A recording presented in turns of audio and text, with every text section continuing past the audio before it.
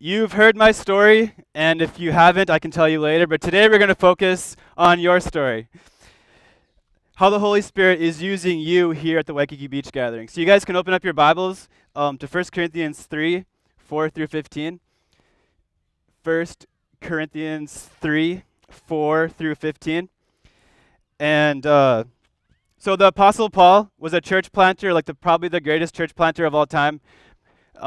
Greatest missionary of all time, besides Jesus, probably. And this book, 1 Corinthians, is a letter that Paul wrote to this church he started in this city called Corinth.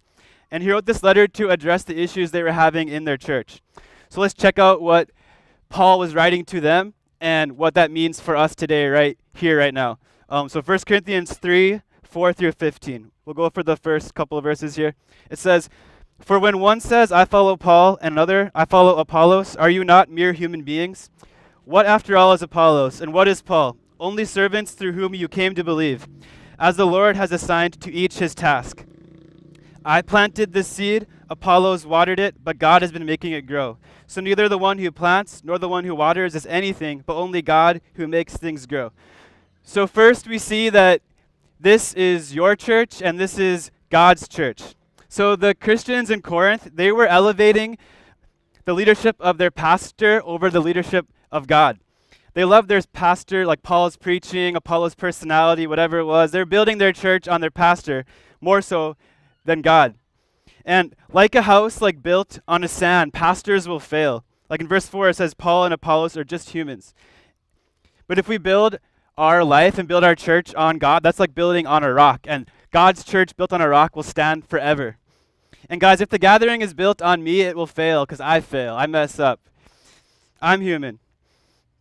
But verse 5 says, like Paul and Apollos are only servants, just like all the rest of the people in their church. And God has assigned each of us to our own task. I planted the gathering. You guys are watering it, and God is making it grow.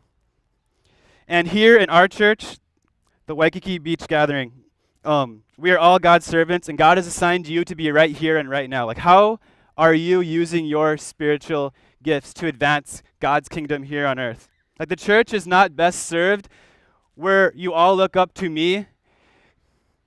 No, the church is best served when we look to Jesus and we all pastor each other.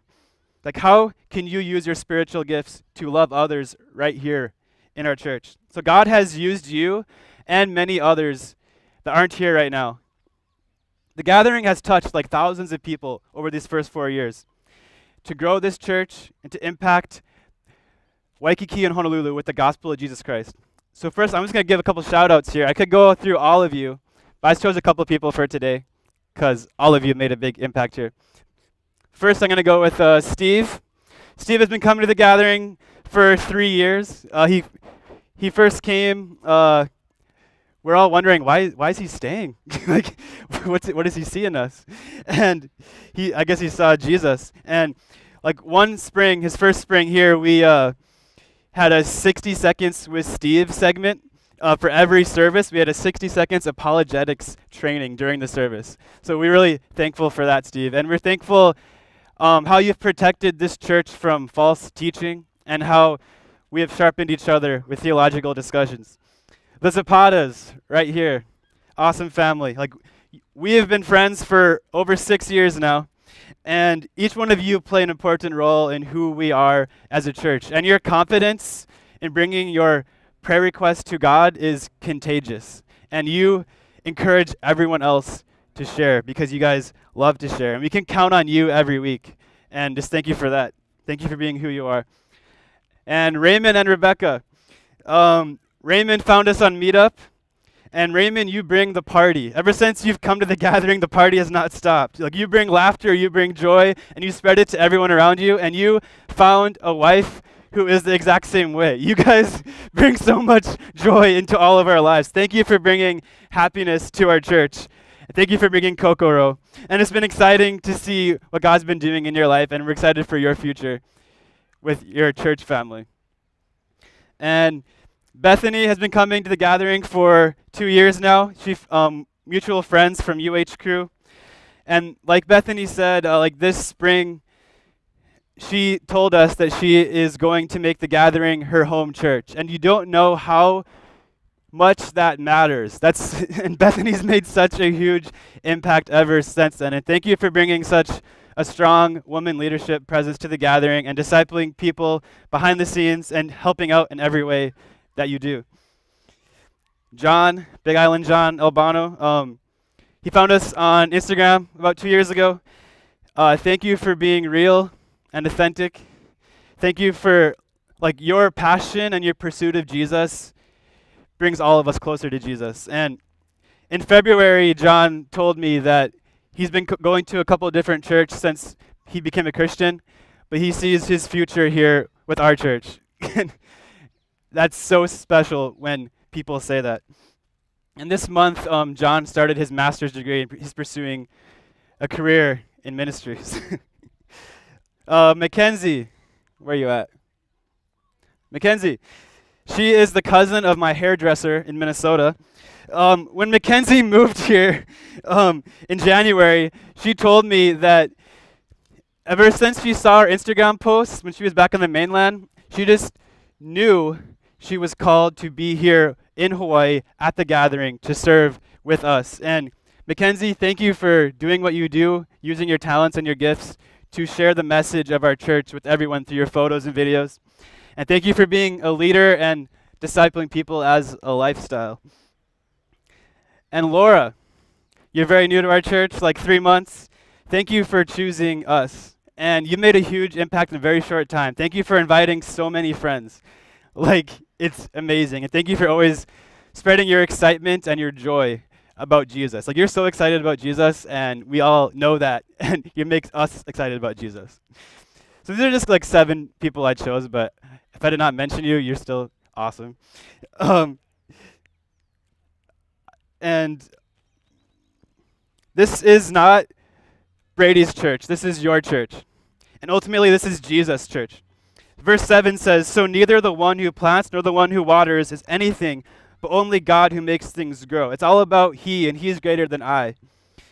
If you are a Christian, the Holy Spirit lives inside of you. Holy Spirit is a person. God, person, lives inside of you. Can you even think about that? We cannot wrap our minds around that. The Holy Spirit lives in you, and God changes other people's lives through you. Secondly, we see we have one purpose. If you guys look in your Bibles, in 1 Corinthians 3, 8 and 9, it says, "The one who plants and the one who waters have one purpose, and they will each be rewarded according to their own labor. For we are co-workers in God's service. You are God's field, God's building." So we have said today, and we know, this is not just the gathering's mission. This is God's mission to love Jesus, love others, and make disciples, according to Jesus' word in the book of Matthew. This is why we do everything we do. And Jesus is calling you to share your faith without fear as a lifestyle every day, not just when we gather as a church, but every day. Your mission is to love people and tell them about Jesus. And once someone is saved, our mission is to grow them from spiritual babies into spiritual adults, because you don't want to be a fat baby. And verse 9 says, "We are all co-workers. We are God's field. We are God's building."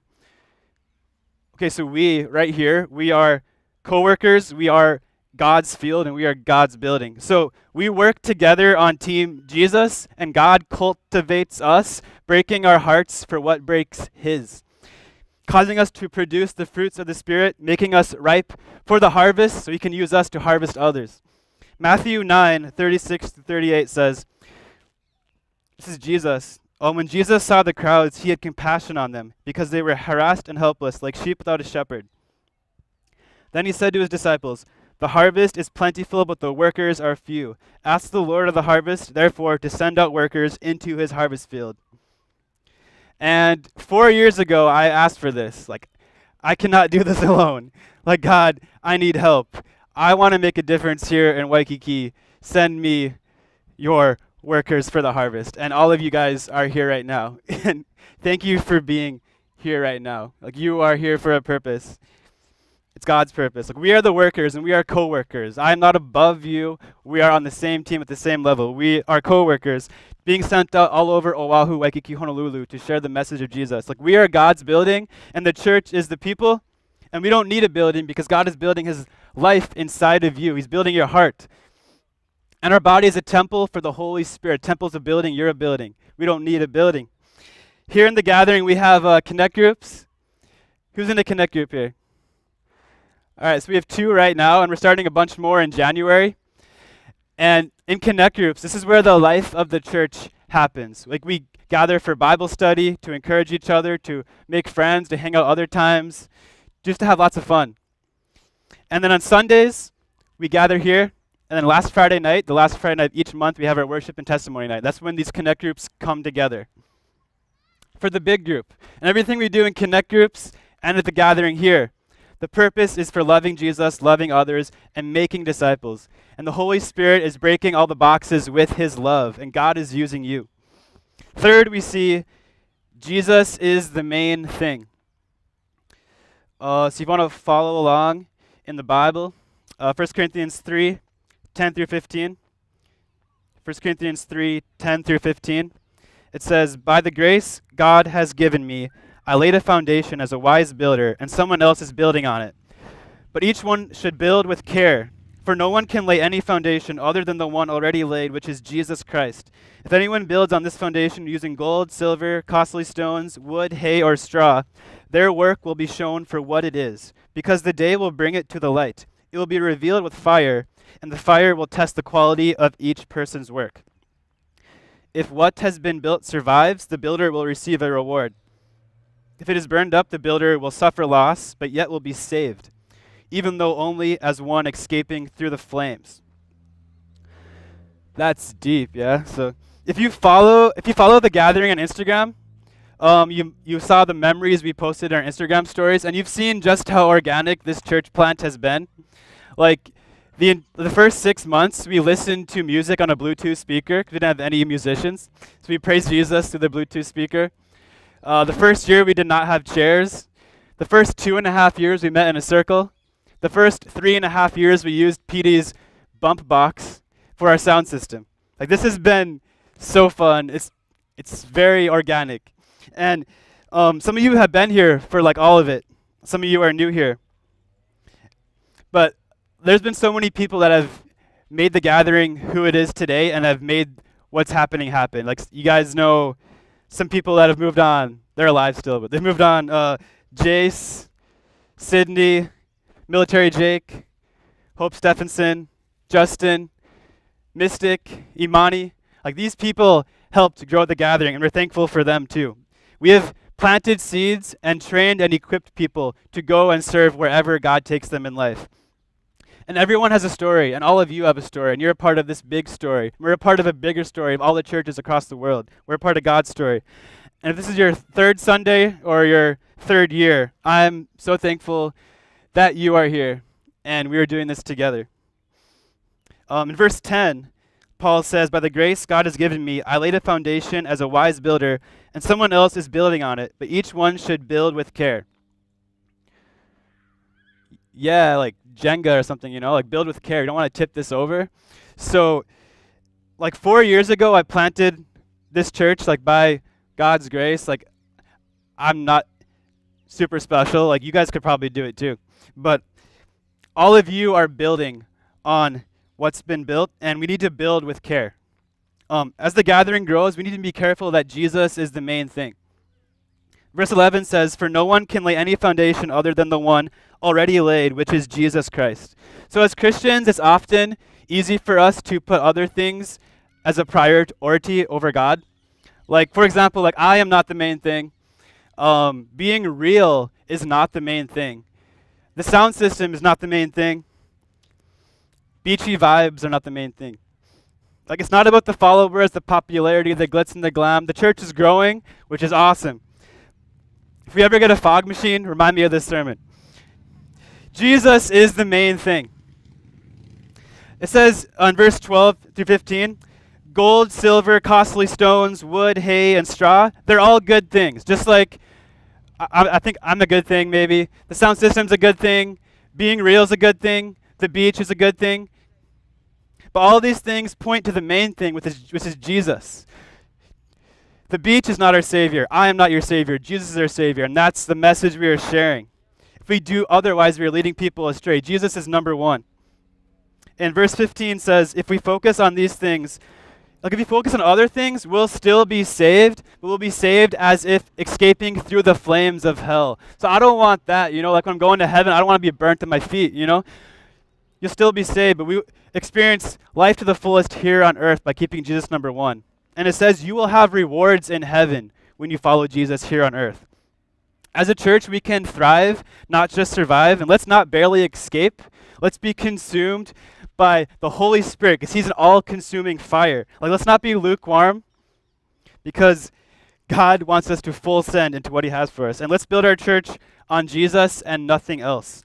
We are helpless sinners in need of a Savior. And John 14:6 says, I am the way, the truth, and the life. No one comes to the Father except through me. Our Savior's name is Jesus. He is the only way. And sharing the love of Jesus is what we do all the time, bringing as many people to Jesus, to heaven as we can while we're here on earth, and building God's kingdom here as in heaven. So in conclusion, like 4 years ago, what we have today was only a dream. And you guys are a part of this dream. And this is literally a dream come true. And if Jesus is your Savior, this dream continues forever. Isn't that sweet? This is never going to end. These first 4 years have been awesome, and I literally want to do this the rest of my life. And guess what? The best is still yet to come. I've seen God move the mountains, and I believe he will do it again. This is just the beginning. And I heard a quote. It says, past-thinking churches raise up monuments. Forward-thinking churches raise up missionaries. So let's take some time to reminisce of the past, but let's look and focus on the future. I like Elevation Church's mission statement. It says, see what God can do through you. You are the future of the Waikiki Beach Gathering. Let's step out in faith, and God will do it again. Or maybe for the first time. There's so much that hasn't happened yet. This is just the beginning. Exit your comfort zone, and let's go on this ride. Let's go on this adventure together. This is your church, and God is using you. And I see a church that is meeting here at Waikiki Beach until Jesus returns. I see a church of 200 people right here praising Jesus. I see a church planting multiple beach gatherings all across Oahu. I see a church saving souls every single day through the simple gospel of Jesus Christ. I see a church of disciples making disciples through the power of the Holy Spirit. And I see a church creating the most real, authentic community on this side of heaven. And this church is the Waikiki Beach Gathering. The church is the people, and let's do this together. 1 Corinthians 3:5-7 says, what after all is Apollos? What is Paul? Only servants, through whom you came in to believe, as the Lord has assigned each to his task. I planted the seed, Apollos watered it, but God has been making it grow. So neither the one who plants nor the one who waters is anything, but only God who makes things grow. God is everything. Amen? All right.